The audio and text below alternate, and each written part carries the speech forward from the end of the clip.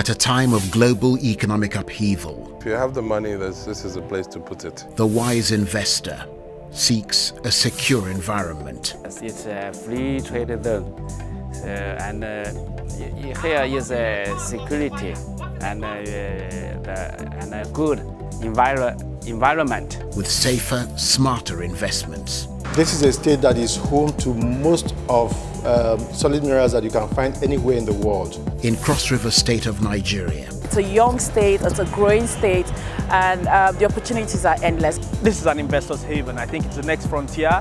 Fantastic place to do good business. Join a new generation of investors. The state is so rich in tourism assets and potential. Uncovering new investment routes. There will be quite a good amount of investment would be poured into Cross River State. And business-friendly incentives. Because this here is a free zone, and normal a free zone that means when you tell a free is a free for everything. With tax holidays, free trade zones, and 100% profit repatriation.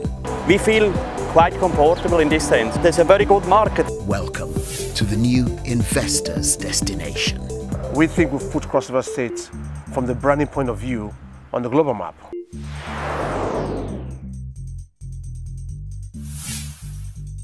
Cross River is a state that's hungry for development. It's a state that is in urgent need to surpass other economies within the sub-region.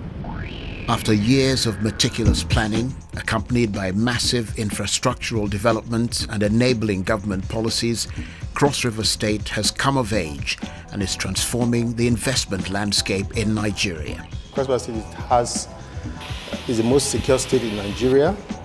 Cross River State has one of the cleanest, about the cleanest environment in Nigeria. Cross River State is home to an international airport, a seaport, and the road access to Cross River State is excellent. From tourism, hospitality and retail to agriculture, solid minerals and manufacturing, Cross River State is becoming the modern face of global investment in Nigeria and West Africa, attracting investors from around the world, keen to bring in more. We've seen the privatization of assets in the agricultural sector, government assets, and those privatized assets are doing well with a number of our plantations now revived, and processing of oil palm, processing of a number of rubber, and a number of other activities that are ongoing as a result of this improved environment. With around 18,000 square kilometers of arable land suitable for cultivation, agriculture is one of the sectors that's been given high priority by the government. Got rubber, palm produce, cocoa, plantains, bananas.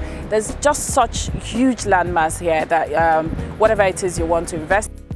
Agriculture employs around 70% of the workforce in Cross River State and contributes around 30% to the gross domestic product. Private sector investment in modern infrastructural tools, fertilizers, seeds and agrochemicals, as well as in food processing, would greatly improve on this. The state government has put in place certain incentives to ensure that investors who have the resources, who are coming from outside the state, have easy access to land. And we know, I've told you, we have a lot of it. Once you have identified the land that is suitable for the type of enterprise you want to engage in, government would assist in the acquisition. Vast deposits of solid minerals abound across the length and breadth of Cross River State. Many can be found nowhere else in Nigeria. Most remain untapped and are open to investors who want to mine and process them. Cross River State has the best limestone quality in Nigeria and is home to the largest limestone deposits. It's also home to barites, granites and all of that. With mining companies exempt from most taxes, several international companies are now engaged in the exploitation of solid minerals in Cross River State.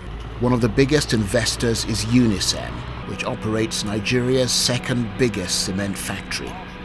Since it began operations in 2009, Unisem has grown to become the leading supplier of cement in southern Nigeria, producing around 2.5 million tons per year.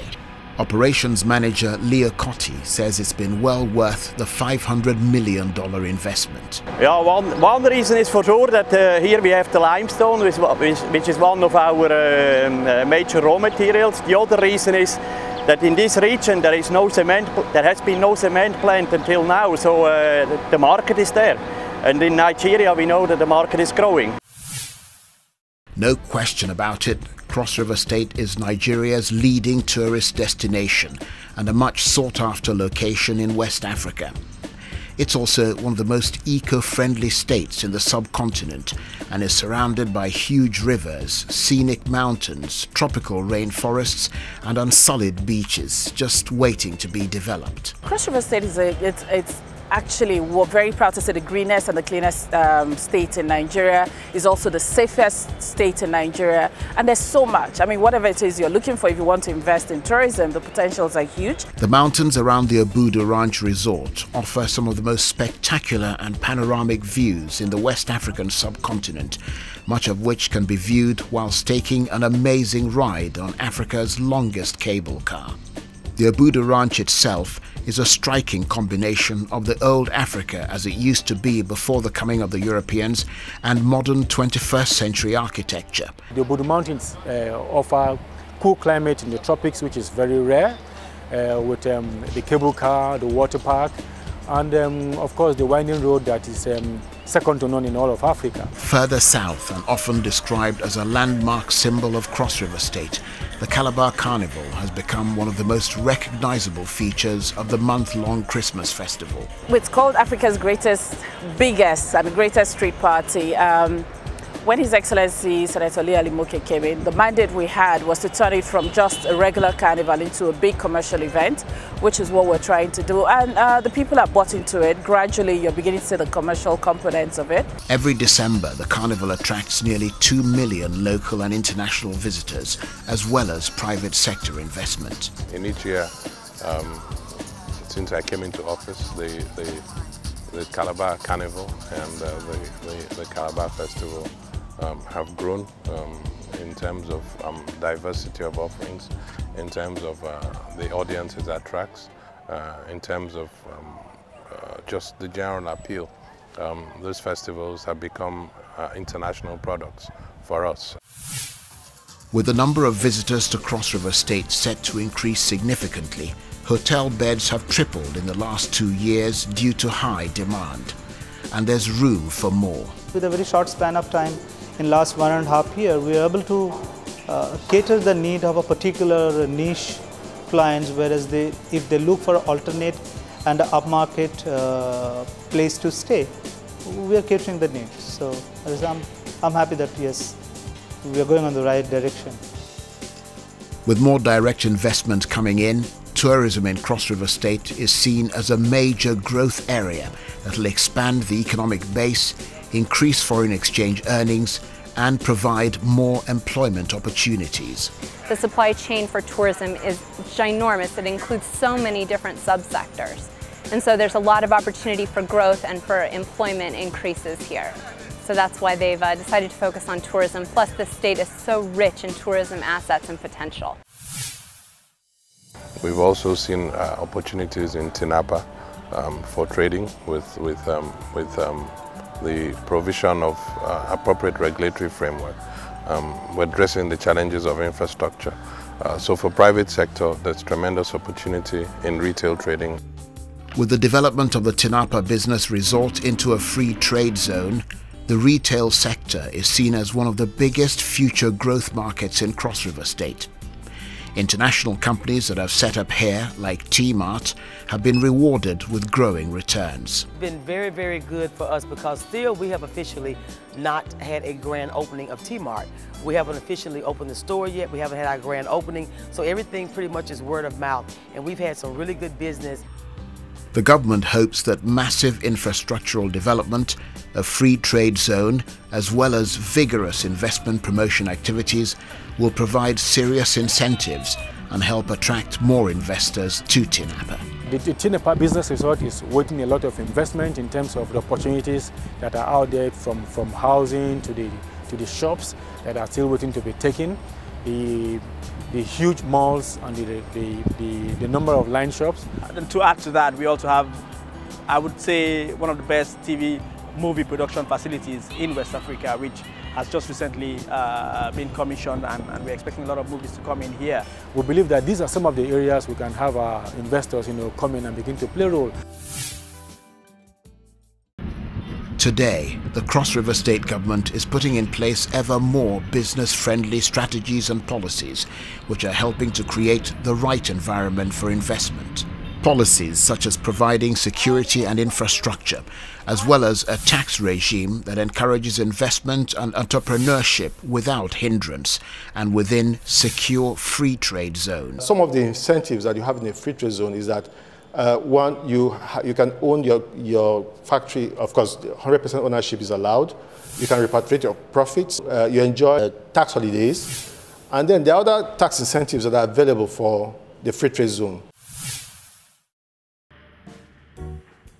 To ensure that the biggest logistical challenges to investment are delivered without a hitch, the government has created this one-stop investment center. So that investor, if he wants to invest, he basically go to that government shop and he gets all information regarding the fees, the registration, till the commissioning of the details. Just stepping into and come back with a smile, with all information right there on your hand. And you don't have to run around to, or you don't have to slog to get all the information pertaining the information you require to open a business. Gerald Adder is in charge of the One-Stop Investment Center, as well as investment promotion. It's his job to think around the corners of an investment legacy that reaches across the world. Cross River State, as far as I'm concerned, is a very attractive place to invest in.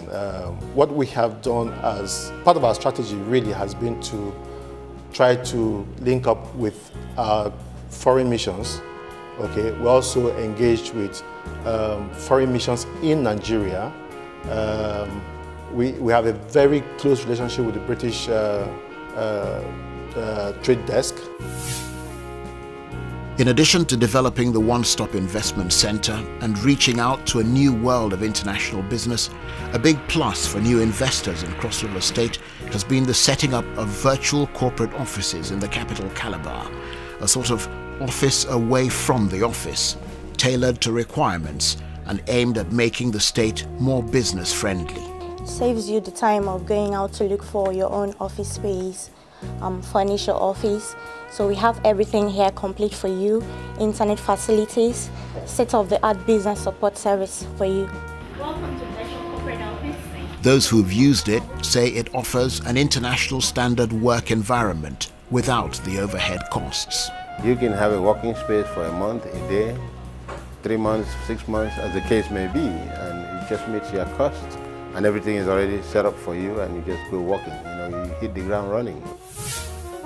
As the world of investment has become more interconnected, so has Cross River State become more connected to the world.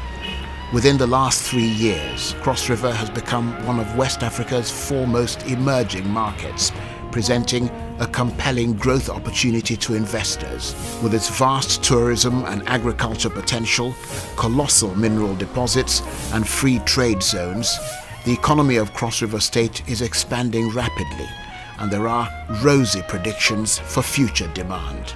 We've seen the number of investors that have come in to the Calabar Free Trade Zone increasing year on year. That's very, very encouraging. Right now, the Free Trade Zone authority is requesting for additional land, okay, because they do not have enough land to meet the demand from investors. For investors ready to explore new routes, Cross River State could be the best place to look. Places like Tinapa and all these, which is basically an economic, it's a free zone where you come and you basically get a lot of tax benefits and investment benefits, probably would be a hub in future. So I see a very good prospect in coming years. It's just a matter of time.